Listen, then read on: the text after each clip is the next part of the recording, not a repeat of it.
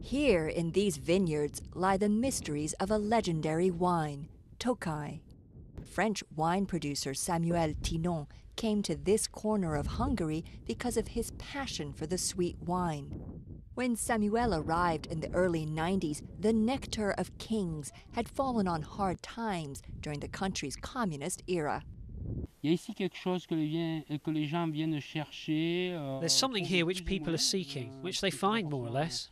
It's not easy to master this wine. At the end of 2001, I was sure that I'd completely failed, but I was voted one of the best 40 wines in the world with this wine.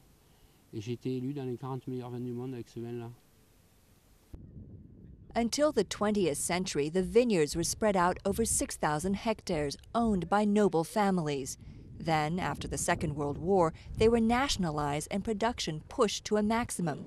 The wine lost much of its prestige, but with the fall of communism, investors, including foreigners like Samuel, have tried to revive the label. Tokaj has inspired many a creative genius. If you love music, you watch the movie Amadeus, and when you see Mozart, well, the bottle he's holding is a Tokaj. Some bottles can now fetch high prices. A wine with a golden past is once again bringing in the gold.